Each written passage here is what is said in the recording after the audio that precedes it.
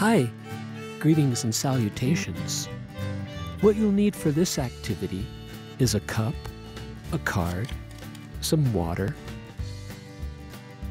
and a tub to collect any water that spills.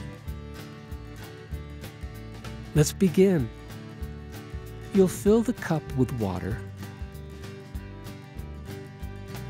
Place the card on top of the cup so you can't see the water. Next, working within the tub, your goal is to find a way you can turn the cup upside down and the water doesn't come out. And the water doesn't come out, even with gravity pulling it downward. Listen carefully to your teacher. Ask questions and learn together. And as always, enjoy the exploration. Till next time.